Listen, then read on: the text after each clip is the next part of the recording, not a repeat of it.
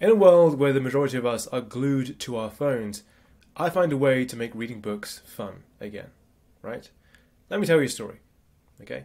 When I was a kid, reading was my world. I loved reading, I was addicted to it, I was a bookworm completely. I even spent hours in the toilet annoying my family, but reading a book the entire time, just sit in the toilet, and it was just fun to me, right? It was a great life. I'd read books like, Harry Potter, and books that you might not know as well, like Terry Pratchett, things like this. Fantasy books, books about, fantasy worlds and science fiction concepts and things like this. I would be so excited to have this time in my day to read a book, even if it was on the toilet. Like that's something that I did. I know it's weird to admit, but that's what I did, right? But then I grew up and things changed, right? I got a phone, a laptop, and these exact ones, right? I had like a OnePlus 3, that was the phone I had, a Pavilion G6, an old clunky laptop, but a laptop nonetheless with access to the internet, right? And that was a very interesting change in the things I had access to as a child, right? I remember when I was when was this? About 12, 13 years old? We were given an iPad by our school, right? And looking back at that, I'm thinking, what a dangerous thing to do, to give such a young kid something so powerful in terms of technology that they could access anything that they wanted to, right? It was just free reign. It was an experiment that they had given us to kind of see what benefits it would give the educational side of our growth, right? And don't get me wrong, it was quite helpful in that side of things, right? It gave us access to a lot of good applications and things like that. But then I was also addicted to a lot of things growing up, like, watching TV shows and like games and things like this because of these technologies that I had access to, right? And it wasn't necessarily my fault, but I might have been able to do something about it, and I've done something about it. Given the fact that I live with these things today, I'm not as addicted as I was back then when I first was exposed to these things, right? And so there was definitely a lot of these things, watching TV shows on Netflix. I remember Friends was one of my favourite shows growing up as a teenager, things like that, and How I Met Your Mother and these kind of shows, and perhaps watching things that I probably shouldn't be watching at that age or ever. I think you know what I mean there. And gamings and things like this. Gaming in general, right? Apps like Clash of Clans, one of my favourite games I've ever played in my life, but also games with like racing games, things like this, multiplayer online games, all kinds of games, right? All kinds of distractions that I had, and all kinds of things that weren't necessarily the best things for me to be doing with my time, right? Where I could have been outside, outdoors, doing, playing football or something like that, just actually doing something that, kids in the 70s, the 80s, they didn't have access to any of these kind of things, right? Not a lot of TV shows, maybe one TV show on that one channel, right? Most of their time was spent outdoors doing things, right? Whereas in my generation, when we had access to a lot of technology, it was so easy for us to just veg out in front of the TV, in front of the hundreds of channels that we had available to us, and, software and places on the internet that weren't so, legal or a bit dodgy to watch shows that we didn't even pay for, right? And so we had access to an almost infinite possibility of things to do online, so much so that outdoors weren't really a place that was exciting for us anymore. It wasn't really a place that we prioritized in life. And so that led to, sorry about that helicopter outside, that led to, let me just close the window. That led to a place where we grew up with some unhealthy habits in life, right? Particularly some of these a lot more unhealthy than others, right? And so the internet became to me this exciting place of such wonder, like, wow, amazing, all these cool things. And then books became a bit boring by comparison, like very understandably, right? You would think that to be the case. You would assume, obviously, if a kid has to choose, he'd probably choose the internet over a book, a boring book of paper and glue and leather, right? Obviously, the internet seems a much more exciting place to be and to gain any kind of input or media from, right? So I stopped reading for 10 years of my life, right? And looking back, that's kind of sad to me. Like, I just didn't input anything useful into my mind. Like, obviously there was useful things on the internet, but I didn't spend time reading, spend time that was actually effortful and difficult in something that I found difficult to read, and something that was, a book, right? There's some things that the internet provides that is useful, but a book is just a different kind of experience that provides something different in a way that I might not be able to describe articulately in words right now. And that just makes me a bit sad, right? I didn't read for 10 years. But then I came back, right? Like a superhero coming back in a movie. I came back into the world of reading. And it was hard, right? I felt like this. It felt like, these books are so hard to read, right? And it will be at the start when you're starting anything, right? Even when you come back after a long time, if you've done it in the past, it will be hard. You will be a bit confused. You'll be like, I don't have the patience to read this long. I can't understand these words. I don't really I find my mind wandering. I find myself getting distracted. And it's a progression you make over time, right?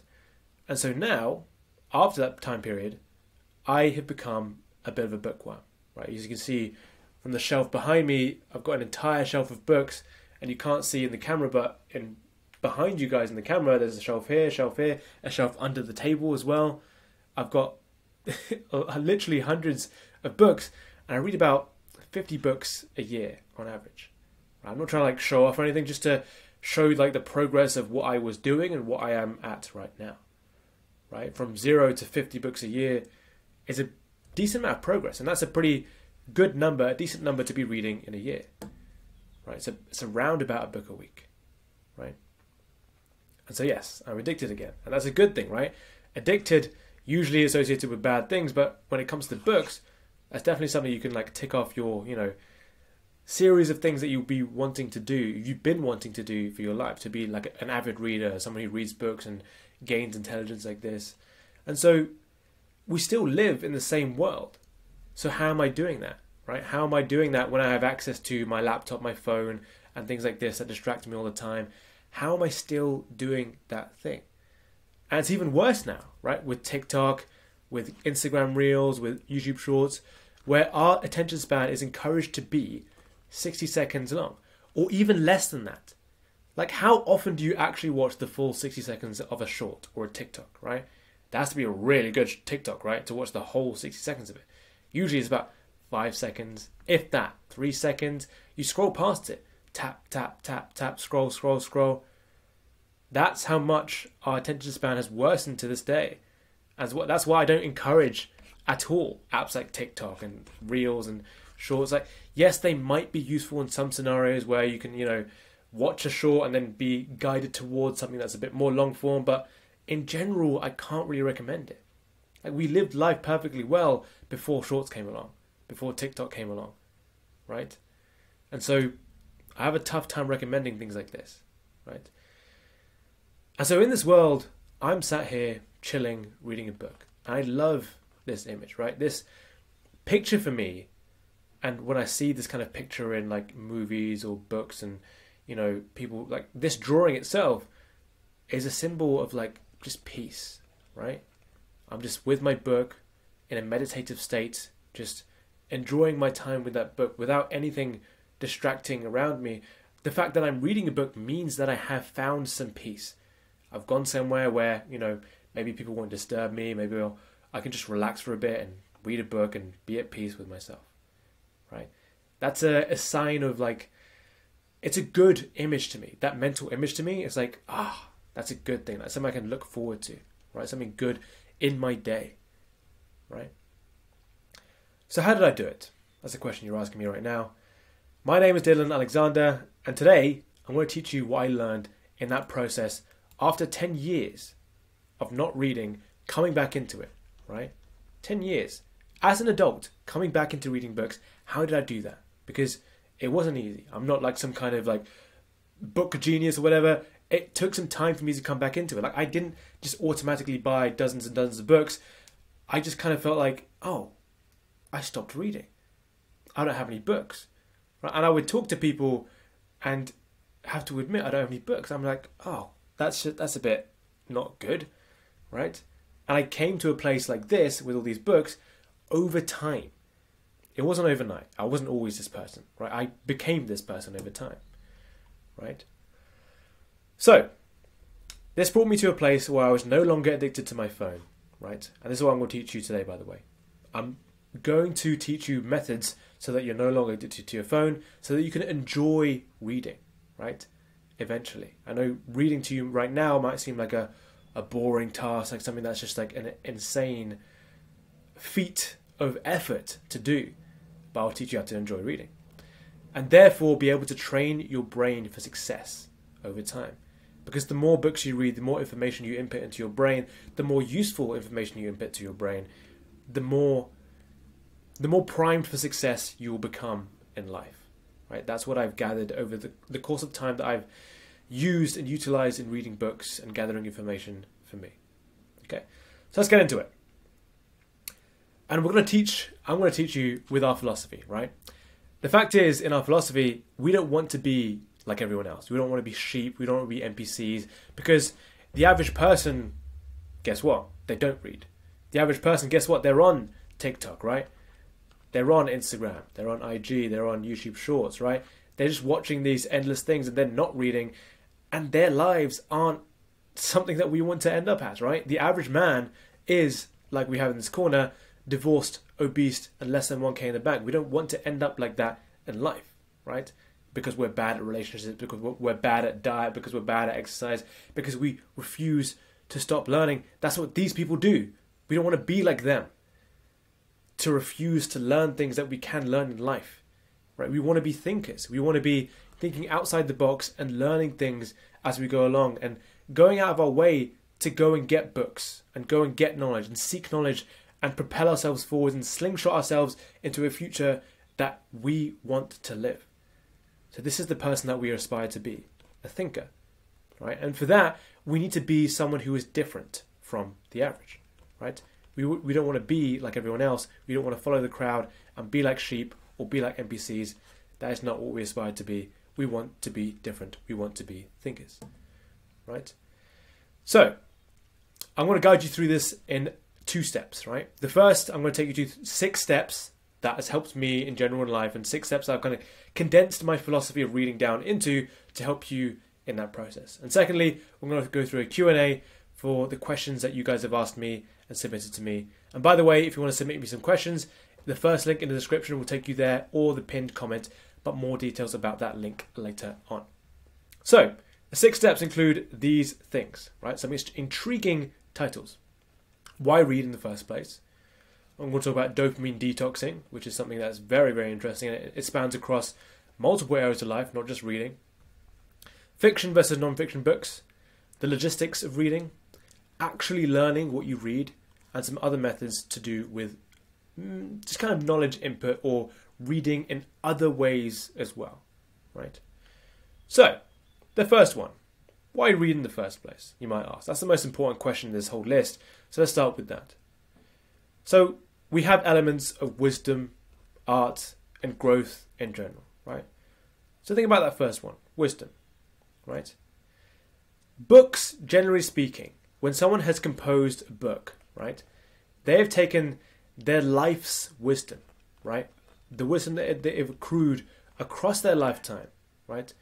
They spend years writing this book, right, to be condensed into an experience that lasts a few hours. It takes a few hours of time for you to read, right? Think about that. A lifetime of knowledge spent a few years crafted into an experience that will take you only a few hours to read, right?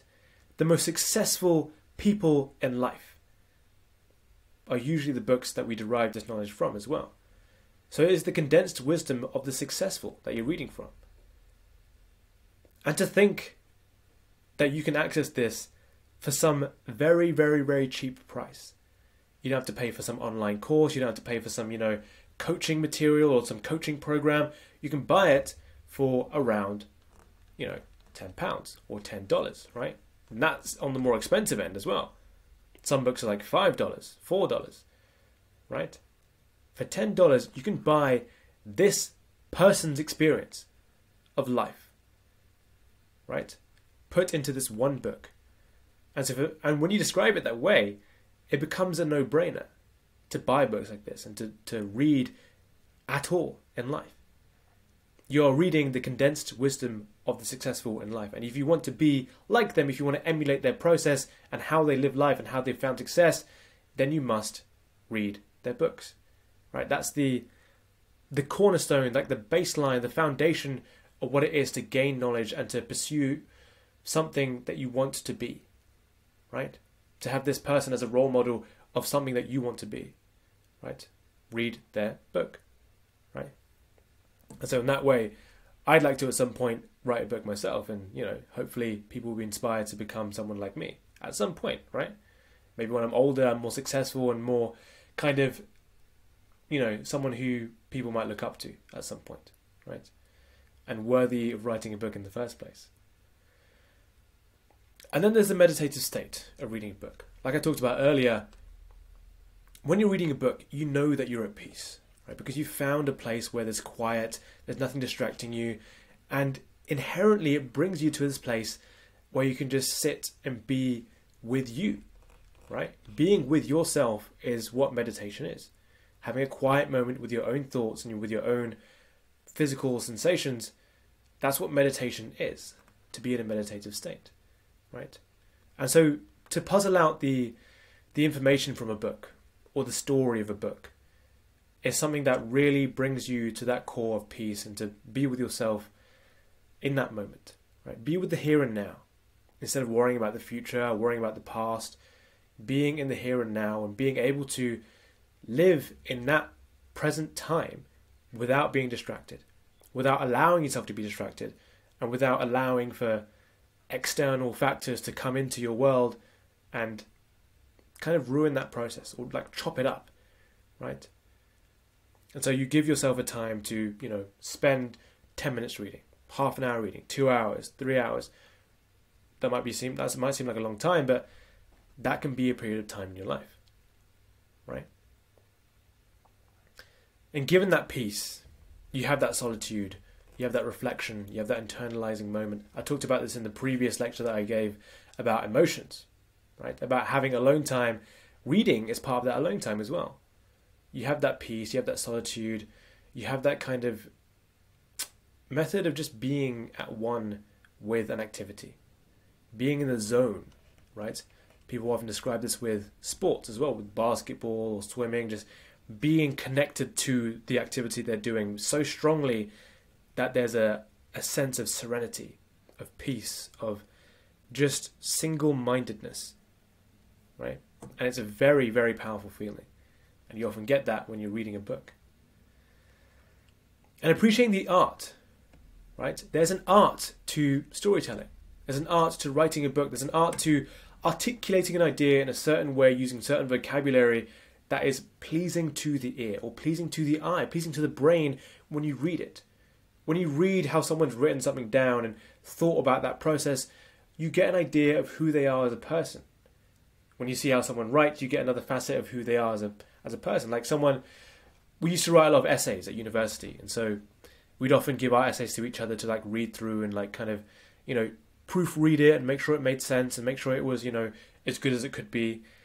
And one person said to me, I'd like to read your essays. I'd like to know how you write because, it tells you about the person when you know about how they write. And I was like, oh, that's kind of interesting. I think that's very true, right? And so by appreciating that facet of who they are, you can appreciate what good writing looks like, right? This book is well written. Do you know what that means? Right? Do you know what it means when something is badly written? To know what that means is a facet of appreciating the art of writing. There's two sides to this, right? There's reading and there's writing, right? And so in reading, you get to appreciate the art. And then through that, if you write anything, right? And you should, by the way, in journaling and just writing down your thoughts in general, you become more of an articulate person. Your skills in critical thinking become boosted, right? And that's a very, very powerful skill, critical thinking, right? And so this is all part of the process of appreciating the art of reading, appreciating the art of writing, right? And so in general, it boosts you up. This is the direction it takes you in, right? It slingshots you into the future where you are better than you were in the past. Let me just spell this correctly. Future. This is your past, right? And it's a very much exponential gain over time, right? It really skyrockets you into the future of success, right? Like generally speaking, the more you know what to do. And the more you know what to do, the more successful you become, right? And that leads me to the next step, which is dopamine detox. How do we get into a place in the first place where things don't distract us? What does dopamine detox even mean? Let's get into that. So dopamine detox essentially means when you get rid of the things that are overstimulating in your life, right? Or try to do them a bit less, right? So in this topic, I'm going to talk about tech elimination or tech reduction, maybe. Please delete TikTok and nature. Okay, I'll talk about TikTok and the details about that when I get to there. But firstly, tech elimination, right? So we are often addicted to our phones and our laptops and our tablets, if you want to include that as a category. I'm going to include that in the laptop category, right? I want to talk about this today. There are plugins we can get, certain apps that limit us using certain apps on our phone. So maybe we want to put the plugin to like YouTube, if we're addicted to YouTube, or any other app that you want. And so it can work in a way that kind of blocks you from YouTube in particular times of the day, right? An app I like to use is called OneSec, okay? It's spelled like this. Very good app. It's essentially, it gives you a timer when you go onto the app, right? So if you go onto YouTube, it says, okay, I'm going to make you wait for 10 seconds, right? And it gives you a prompt. It says, okay, why are you opening this app? And it gives you a time to think about it for 10 seconds. Or it might prompt you to just breathe for a second, right? And that 10 seconds, it eliminates the impulsivity of clicking on that app. Impulsivity of clicking on the app, right? It makes you question why you clicked on the app in the first place, and it's one of my favorite apps. It's unique in the way that it works, and it just works, right? That also has blocking capabilities, which I use as well. So some certain times of the day, I fully block YouTube, right? The first 6 hours of the day for me until lunchtime, I block YouTube. And after 6 p.m, I block YouTube because I don't want to be watching that kind of stuff or watching anything before I'm going to sleep, right? So OneSec is the app that I recommend if you want to go the plugin route. The second mode is airplane mode. Well, the second method is airplane mode, right? Airplane mode means that there's no signal coming into your phone. No Wi-Fi, no calls, like no data or anything like that. Nothing, or notifications at all. Nothing coming into your phone, right? So you can be in a distraction-free environment and just, it's such a useful thing to use these days. You can just press a button on your phone and you'll no longer have anything distracting you. Nothing, right? My phone is on this mode pretty much all the time, right? I think right now, if I look, oh, it's off right now, right? If you can see that, I don't know if you can see on my phone. Oh, it's turning on. I didn't mean to do that, but it's usually on airplane mode if it isn't off, right? And that brings me to the second bit. Off is like a level up of airplane mode, because if you pick up your phone, pick up, right? Then you realize it's off and you'll be like, oh, it's off. There's a reason it's off, so I'm just going to put it back down, right? Kind of eliminates that process of being distracted by your phone, right? And a +1 to that is putting it away, right? So I can get my phone and put it in a drawer, right? And it's out of sight. Or I can put it in a bag, or I can put it in a different room. Different room is a really good one, right? Putting it downstairs, charging your phone in the kitchen, right? These methods, although you really, like, convincing someone to do this is particularly hard because they're very addicted to their phone. Like, I guarantee you right now, you're thinking right now, oh, I don't want to do that. I don't want to charge my phone in the kitchen. But if that's what it takes, then you'll be willing to do it. So are you willing to do it? That's up to you to answer, right? So, plugins you can use, airplane mode, off, and away as well. I use all 4 of these in life, and they all work to varying degrees. The best, the absolute nuclear lockdown, is all of them at the same time, right? Turning it off and putting it away so that you're not distracted in life, right? Similarly with the laptop, there's some plugins you can use with the your browser on your laptop. There is, I guess there's airplane mode on your laptop as well. You can turn it off and put it away as well, right? Laptop's a bit different because you tend to be in a more productive zone when you're on your laptop, right? But if you want to read a book, put the laptop away, close it, shut it down. You won't be tempted to open it otherwise, right? Put it away if you need to, right? Okay. Generally, what we want to do in life when we look at dopamine detoxing is decrease our screen time and increase our non-screen time. What's non-screen time? Being outside, right?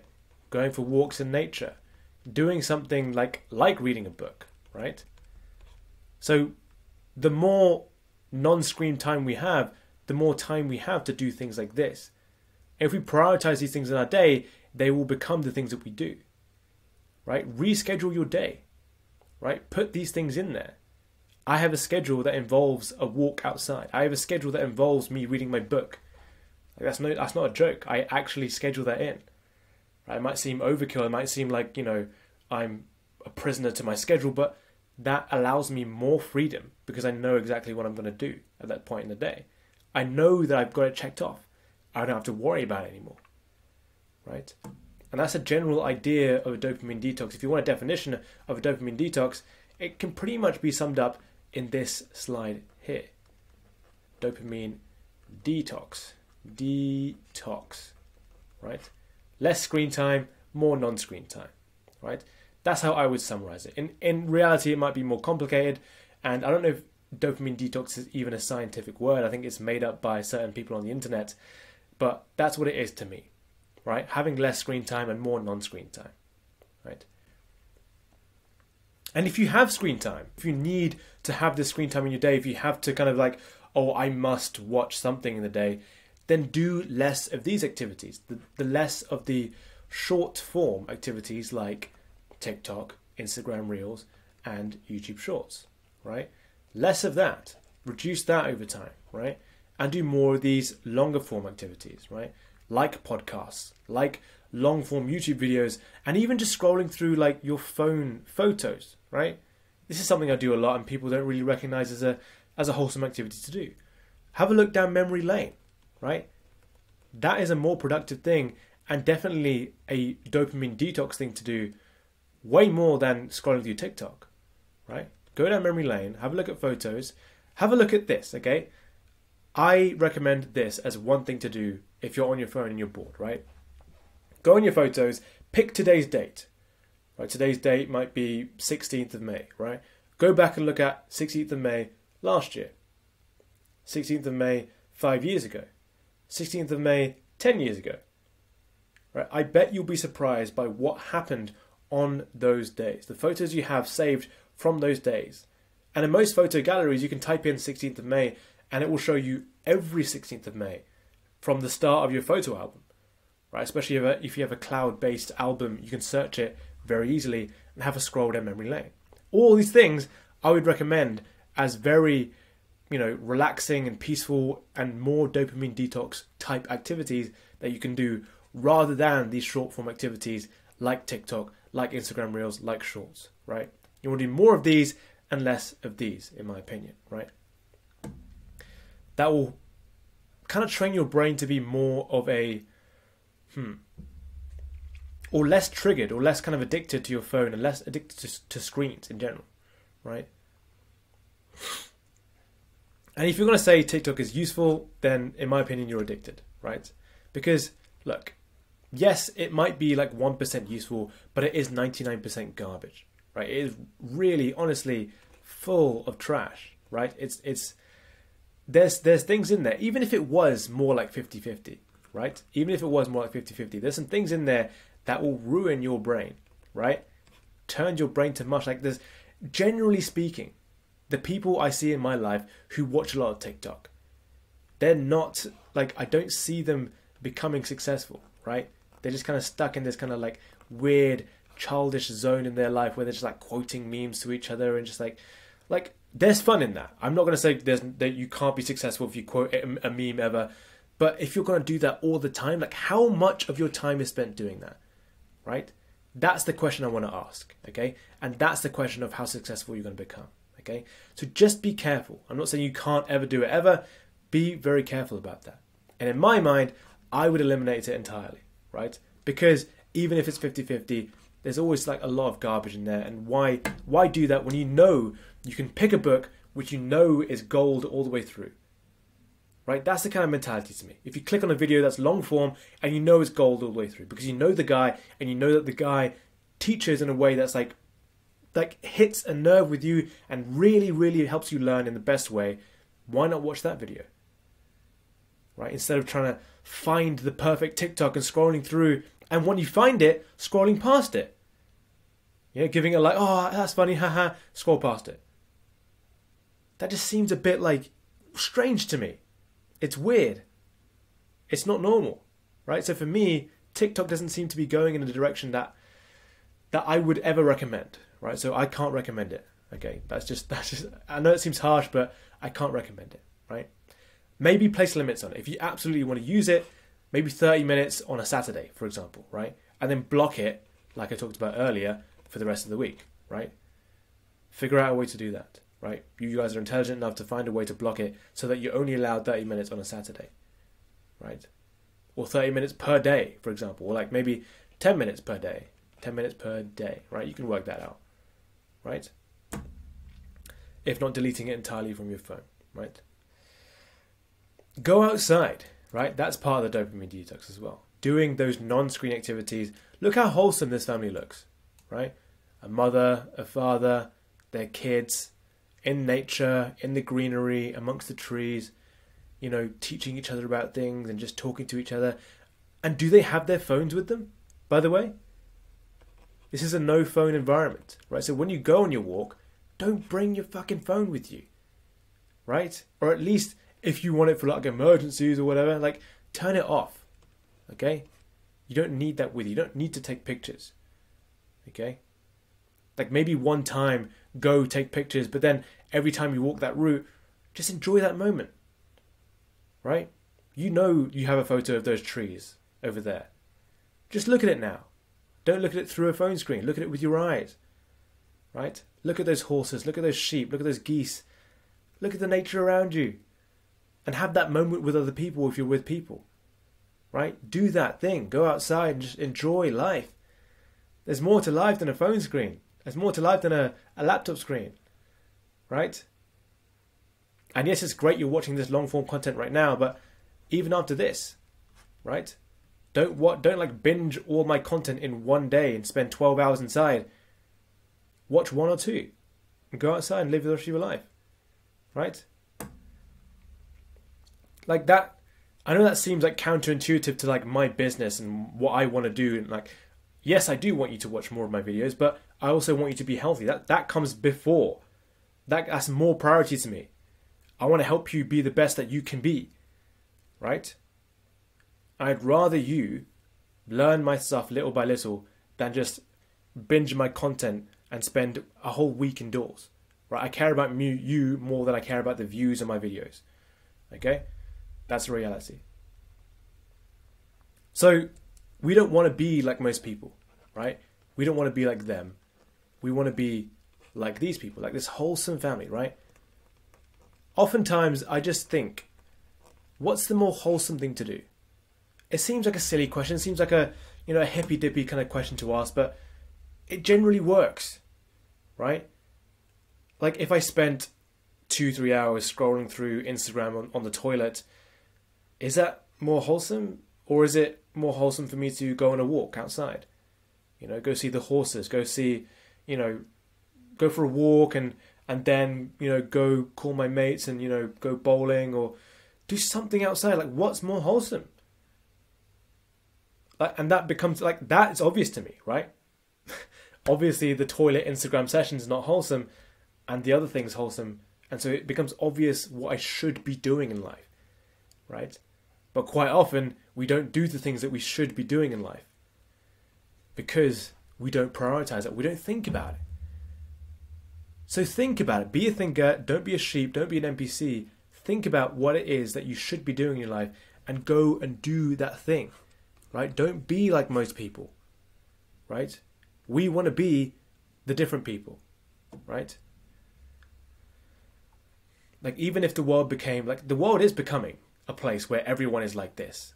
Even if we're like the 1% of people who are like weird and different and actually go outside, be willing to be that weird and different person, right? That's like the whole point of my philosophy on this channel. Be the thinker. Don't be the NPC sheep.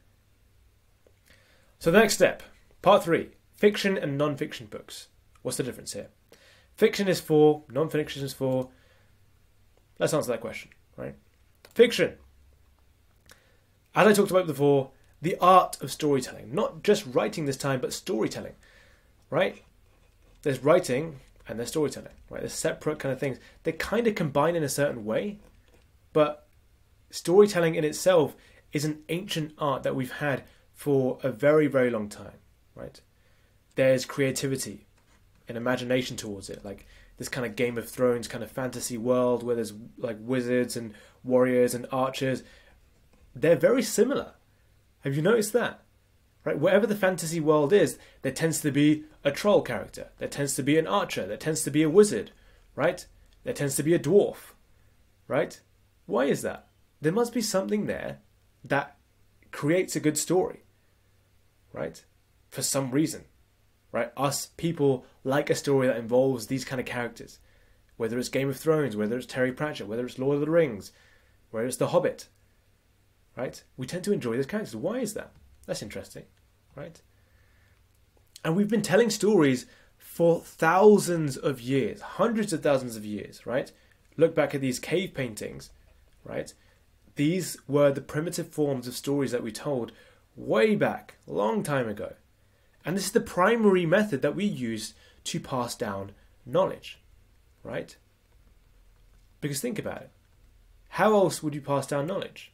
If you didn't have any textbooks, if you didn't have any written language, how would you pass down knowledge, right?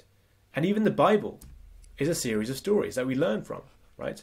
Depending on your religion, or if you're Christian or Hindu, like whatever you believe, the Bible is a book of stories that teach lessons, that give knowledge, right? The moral of the story is this, right? Or this character shows this quality.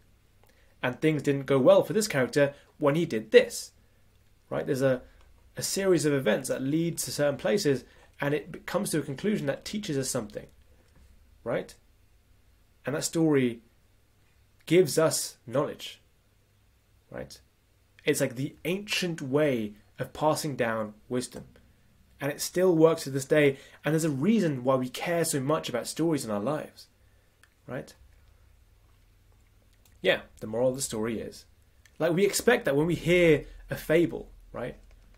Like, for example, those fables that involve animals. The most famous one being the hare and the tortoise. Like, we all know that the tortoise wins the race because the moral of the story is slow and steady wins the race, right? There's like a little lesson that we can learn there. A little kind of a bite-sized chunk of information that we can bring to this life, right? From the story, right? And listen to this quote here, right? Tell me a fact and I'll learn. This is one of my favourite quotes, by the way. Tell me a fact and I'll learn. Tell me the truth and I'll believe. But tell me a story and it will live in my heart forever, right? And that is true for people across the world, for humanity in general. Stories are something that we just connect with on a better level than anything else, right? And a good story, we know it when we see it, right? These films, right? The Lion King, The Godfather, we just know they're just generally accepted as good films because they have a good story, right? That's the part of it. Knives Out, this is one of my favourite films, by the way. Knives Out, incredible film. The Fight Club, Hercules, each of these movies, by the way, you'll recognise they have a certain message, right? A certain underlying message that's told with the story, right? And we remember the story and we remember the message because of that good story, right? Hercules is about like a coming of age story. Fight Club is about masculinity. You know, The Godfather is about, well, I'll be honest, I haven't seen that film yet, so I can't say. But The Lion King is about, coming back and, restoring family and, knowing about what's important to you and about family and about, that kind of sense of duty and things like this, right? And so we might not consciously be aware of the message in our brains, but through the story, it goes in without us even being aware of it. So what about nonfiction, right? Nonfiction is more about the raw knowledge, right? It's more about telling you, okay, 2 + 2 is 4, and basic things like this without necessarily telling us a story with it, right? Right. There can be true stories, right? Yeah, it's like this, right? It's like a teacher in front of a classroom telling you exactly how to do things, okay? Step 1, do this. Step 2, do this. Step 3, do this, right? That's what nonfiction is, really, right? And as I said, there can be true stories that are told that are technically, I guess they come under nonfiction, but they might be a separate category. You might regard them as a separate category, Films like The Pursuit of Happiness, for example. A true story, but also a story, right? Not necessarily an explicit lesson that they teach you in this movie, right? So, moving on, step number 4, logistics. That basically means what is the way that we can make reading more convenient in our lives today. Let me just take a sip of water because I'm a bit thirsty.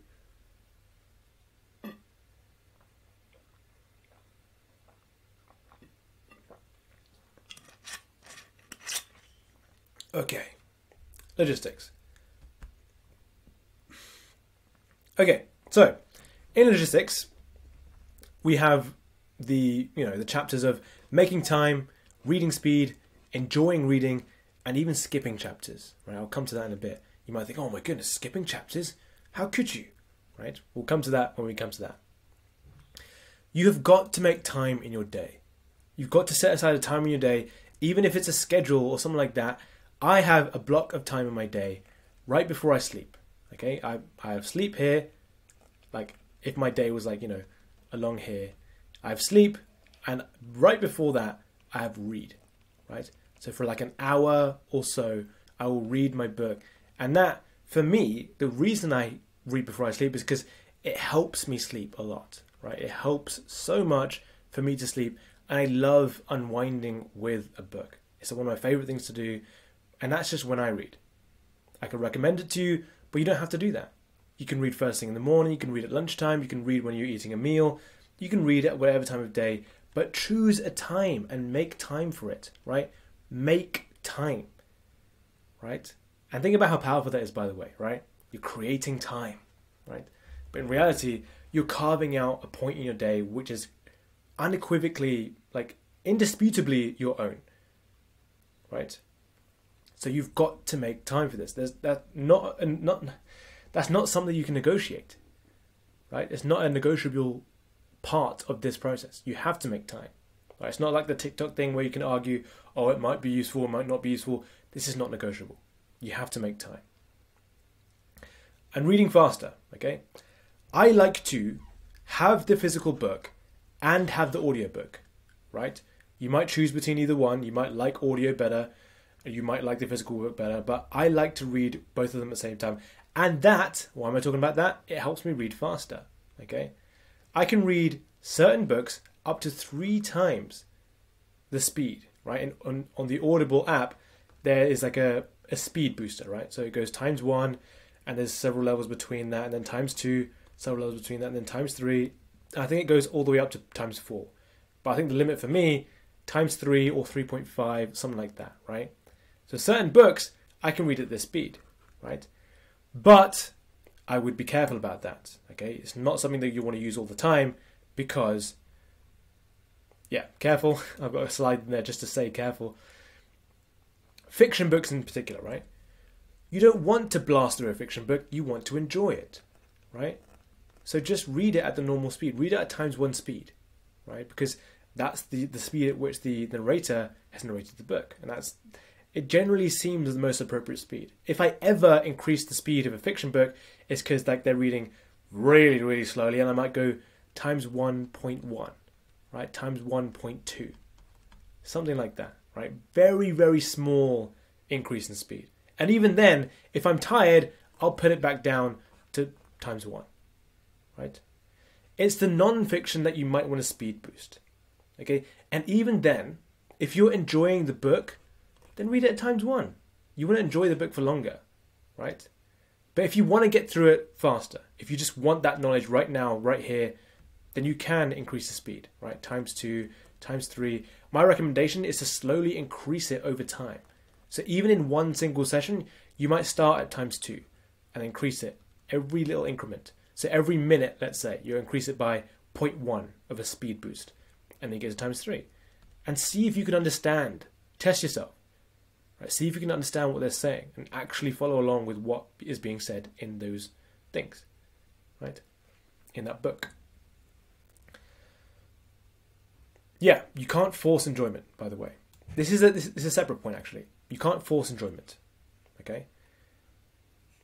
There is a distinction to be made between enjoy reading, okay? Like it's like a command. You must enjoy reading versus reading what you enjoy, right? Can you tell the difference there? Think about it for a second, right? Picking the right book, choosing the right book. Oh, I can't spell today. Choosing the right book in the first place is half the equation, right? If you don't enjoy reading a book, then put it down, pick up something else, right? Especially at the start, when it's hard, when it's difficult for you to start reading again after so long not reading. Pick something that you like reading, right? Understand the difference between I enjoy reading and I read what I enjoy, right? There's a distinction to be made there. And cover to cover is also a method that I don't like to encourage in every single book, right? Especially non-fiction. I'm talking about non-fiction here, by the way, just to be clear, okay? If there is a chapter in a book which you feel like is completely boring to you, right? Then skip it. Skip that chapter, right? If you feel like you've learned about that lesson already in life, skip that chapter. If you feel like it's completely irrelevant to you, then skip that chapter. If the chapter is talking about how, you know, native Indian mums can, you know, cook their certain native dish better, right? And you live in the UK and you are like a white male 30-year-old and you would never even think about doing that, or you don't even care about doing that, then skip that chapter, right? If it's irrelevant to you, skip that chapter. If you don't care about it, skip it. If it's boring you, skip it. If it's just, you know, nothing to you, skip it. Like, there's plenty of books I've read in life where I've skipped the majority of the book and still learned a lot from it, right? A classic example of this is, one sec, let me just get a book.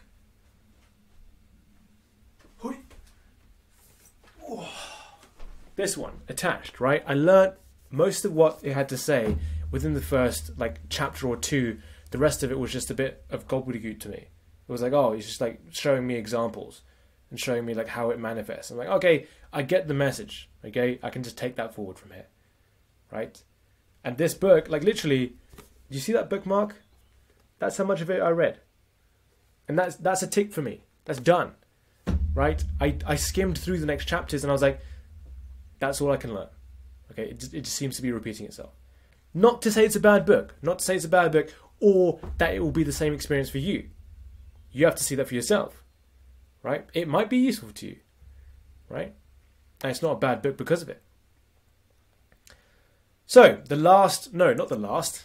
the fifth step in the 6 steps is actually learning, right? And that comes into it, right? Skipping chapters is like, am I actually learning from this chapter or am I not, right? So, talking points here. Taking action as soon as possible. The good shit sticks. Does it apply? Right? Is there one thing I can do right now?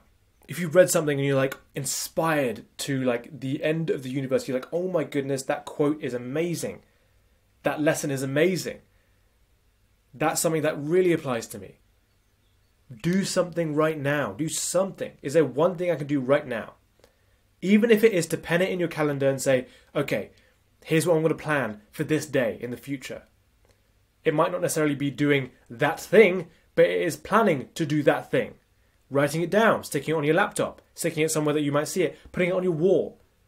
Doing something right now where it puts it into action is such a pivotal step when reading a book. It changes you from someone who just reads just for the sake of reading and reads to slingshot their life into the stratosphere. Okay?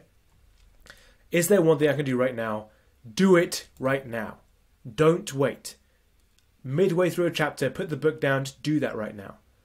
Right? Because you will forget. Because you will, find another excuse not to do it. Okay? But the second thing here is you can get overwhelmed by all the things that you watch, all the things that you read, and sometimes you don't get the chance to do everything right now as soon as possible, right? And so you have to wait for it. And you're overwhelmed because of it. There's too much information, right? What do you do then?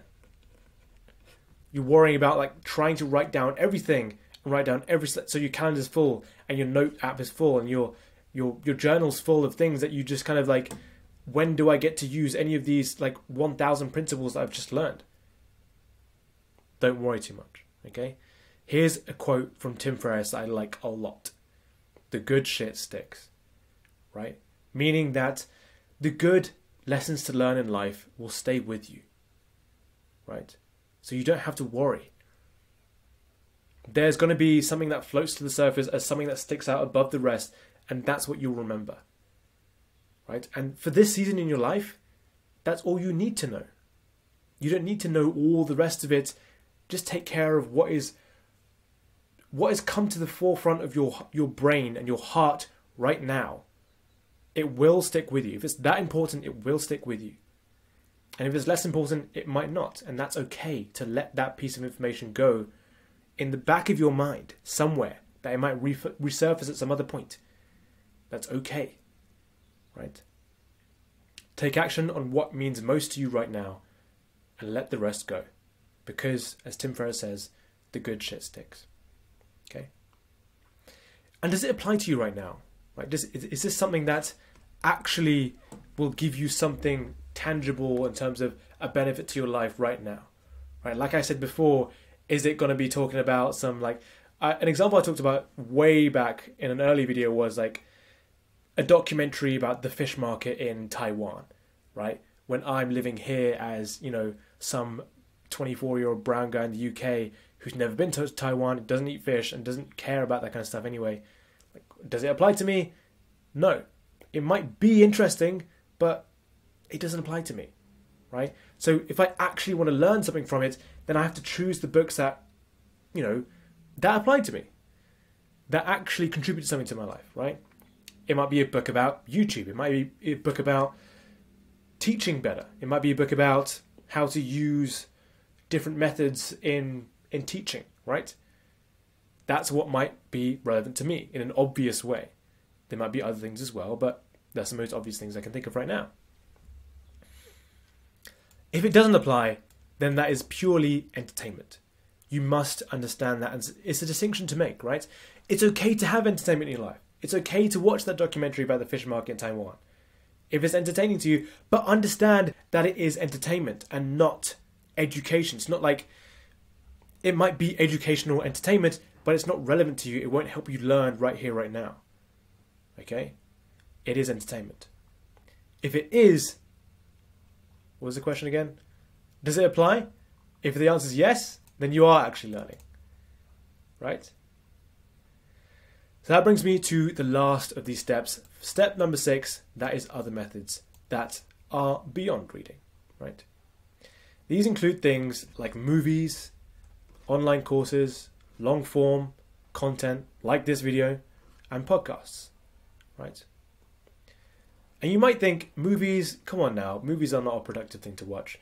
But as I mentioned before, those movies mean something to a vast proportion of the population. They have meaning, right? And that is far greater than the meaning you can derive from all this kind of short form content.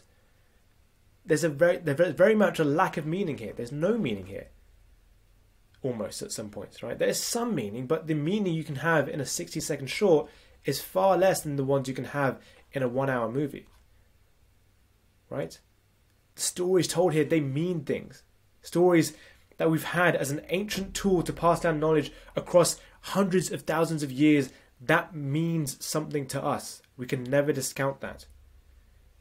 Right? So watching movies is definitely a better thing for you to do than watching a 60-second, TikTok or whatever, right?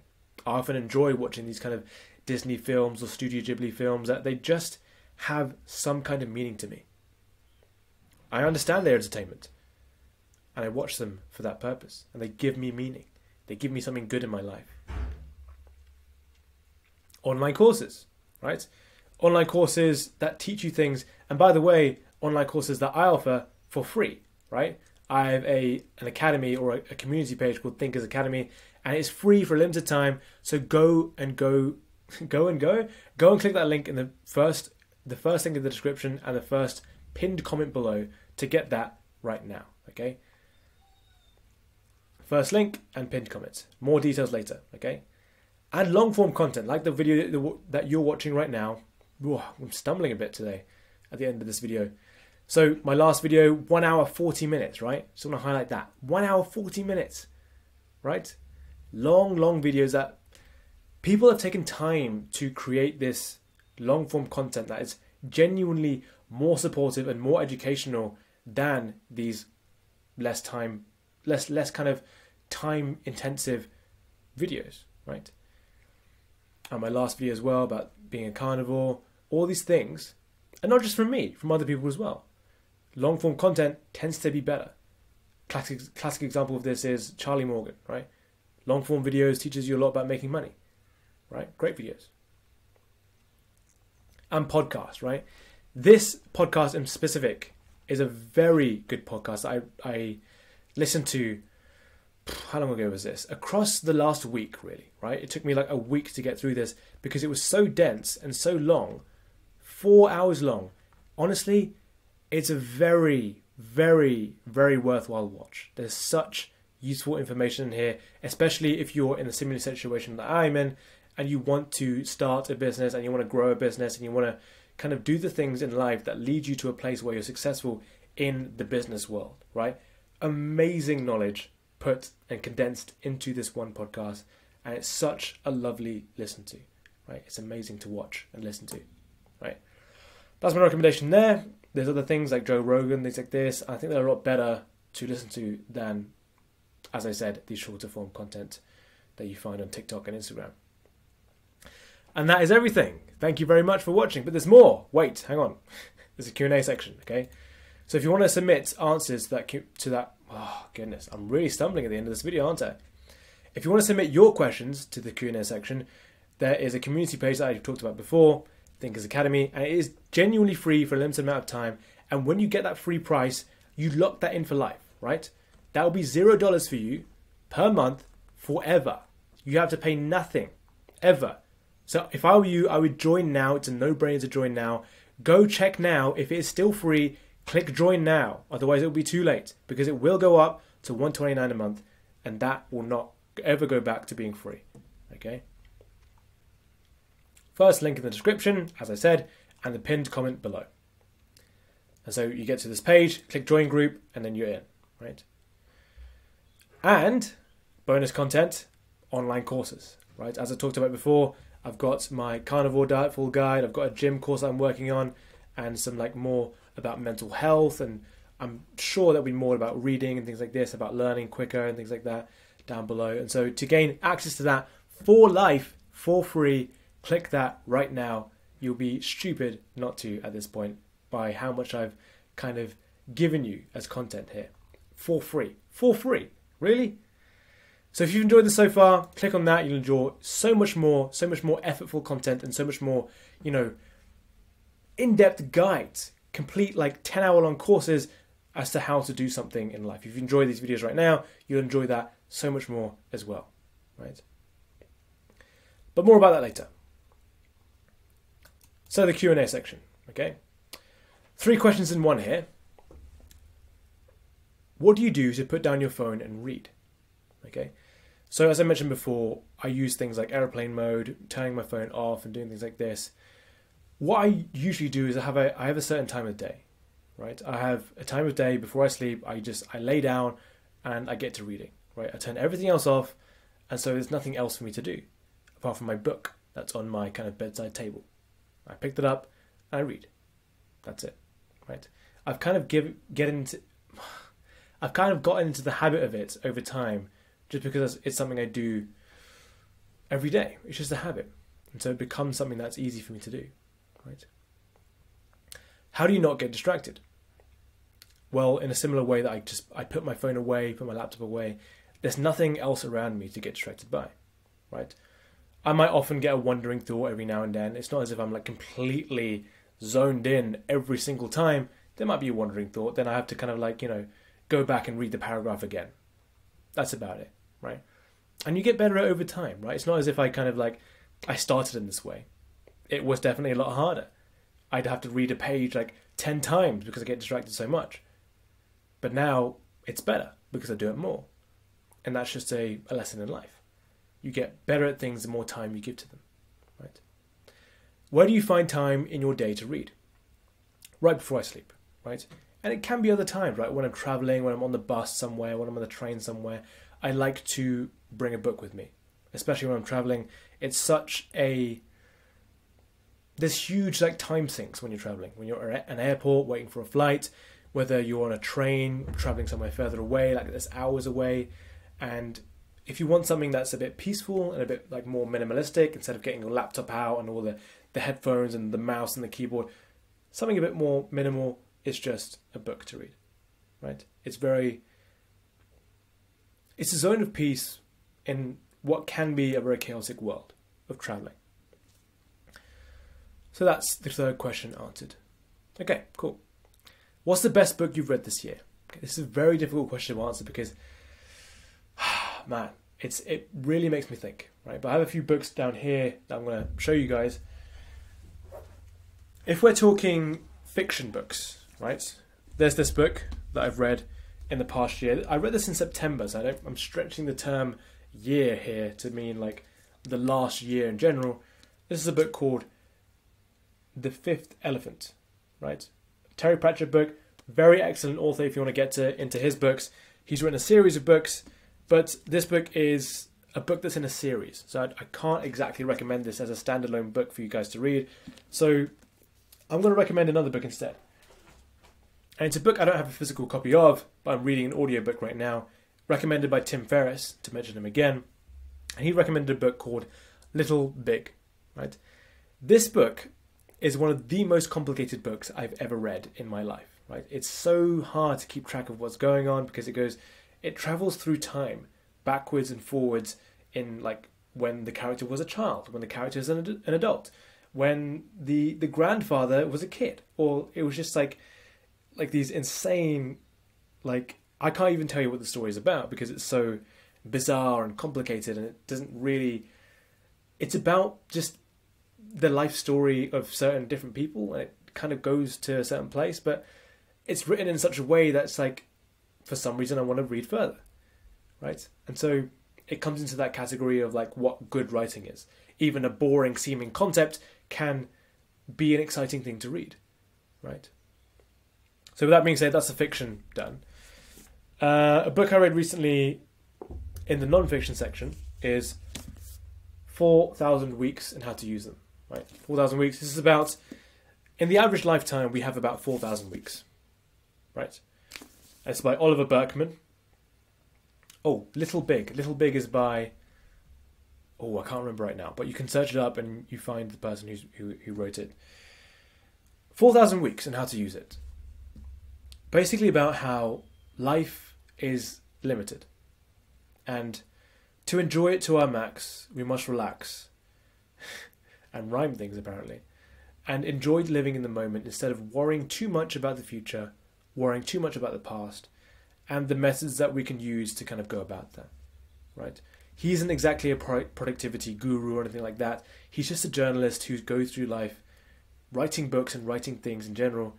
And so he has little bits of, lifestyle advice that he has gained for himself. And so reading about that is certainly was interesting. Learning about how historically people were given a lot longer holidays than we are now, and people gave themselves a lot of time off, and even people now go out of their way to simplify their life so much that it seems boring, but they seem to be happier in life, right? It's an interesting concept to think about in general. So I'd recommend that for that purpose. 4,000 Weeks and How to Use Them. The second book is Storyworthy, right? This is a book that I've returned to many, many times because it's such a good book in terms of knowing how to tell stories and knowing how to engage an audience. And I've been particularly interested in that because I'd like to get better at engaging an audience on this platform here, and also in telling stories to friends and family, things like that. It's been such a journey reading that book, and I've yet to get all the way through it because it's so condensed and deep that I'm like trying to learn each lesson as I go along. And I want to stop myself before I get too overwhelmed by all the lessons that it involves. But it's such a great read. It is in itself a good story to read as well, because this guy, Matthew Dix, is the author of this book, by the way. He has like won awards for his ability to tell stories, right? So excellent book that I can recommend for you guys. And one book that I gifted to a friend of mine is called Happy by Derren Brown. It's one of my favourite books in the world. Probably my favourite book ever, if I can have a favourite book ever, right? Happy by Derren Brown. Go look that up. It's a very good book. I talked about it in the previous video I recorded, the one that was 1 hour and 40 minutes long. So if you want to hear more about that, perhaps go watch that video as well. I think that's it. Only 2 questions today. Oh yeah, fiction, non-fiction. I talked about that already. And that's the end of the questions. So yeah, I promised you some more details. So that community page, free for a limited time, as I told you, free for life. It's going to go up to 129. What is it? It's an exclusive community page with live calls, a high-value community network, one-to-one coaching, and online courses. Okay, that's what you're going to get. Video in the About page includes all the details. So before you want to join, if you want to look at the video and see what it's about, then have a look at that. And of course, there is bonus content available on there that won't be available anywhere else on YouTube, Instagram, or TikTok, or anywhere that you might be able to find my videos. It's only on there. So click on that now. You'd be stupid not to. It's a no-brainer. Go click right now. Go check if it's free at least, and join that, because it will be worth 129 when I make that 129. Right? It'll be worth way more than that. It'll be worth thousands. But I will sell it to you. I will give it to you. Gift it at that cheaper price. And if it is right now free, get on that right now, because it's. If I had access to this kind of thing for free, I would absolutely hop on it right now. Like, no question, right? So with that being said, thank you so much for watching. I genuinely believe that these tips will give you something to kind of grasp onto when you get into that mode of reading. And I genuinely hope for you that reading will become part of your life. And at least you gain one lesson from this, which is to be more in the present moment and more doing things that is non-screen time rather than a lot of screen time. Okay? Live in the real world, read real books, and I hope this video has helped you in your life today. I hope the best for you. With that being said, thanks for watching, and I'm going to say something that we say at the end of every video.